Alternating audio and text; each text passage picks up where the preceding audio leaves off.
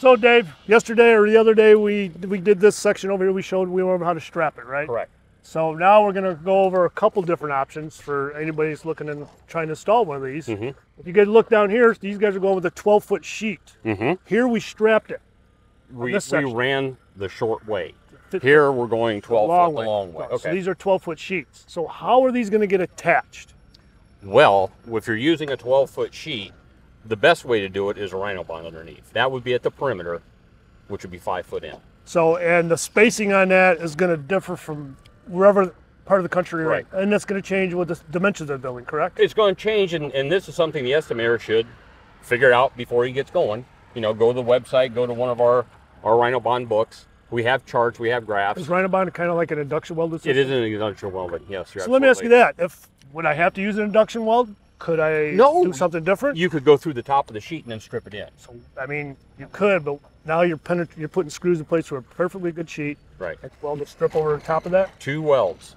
100 foot down, 100 foot back. And then some hand welding on each end. Oh, yeah. Absolutely. So, again, it's up to, want to go that route, there's nothing wrong with that. It's just a lot more work. It is. So, Dave, we did this section. We didn't stagger the insulation. Or we did stagger the insulation. This section, we're not going to stagger. No. The insulation factor on this building, the R factor, is not that big of a deal. Well, it's not heated. Yeah, it's not heated. So really no reason to. Again, that's up to people in the audience. If they want to stagger or not stagger, it just facilitates this going a lot quicker. If you ask any roofer out there, can I have 4x8s versus doing all this cutting? It's just going to speed things up. The other thing to think about, we always talk about chalking lines. You definitely got to be on the money when you're chalking these lines, because you can see that guy right there. This is what he's attaching into that purlin. Yes. If that sheet's running off, you don't find that purlin, you can't just leave that screw in there because you're not attached to nothing. No, no. So again, it's very critical. Those chalk lines are right on the money. Right. And this is why we mark things as we're laying insulation out. Yeah, we preached on that. We did this. Don't lose that purlin. No. Do not lose that purlin. No. So in from the perimeter 5 feet, they're dropped a row of heat induction plates. Right.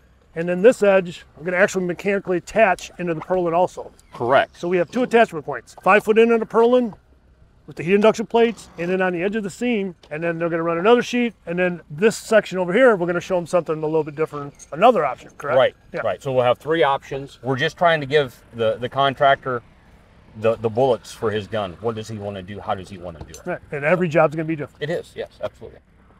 I'm Dave. And I'm Wally. Check out our videos at gaf.com/roofingitright.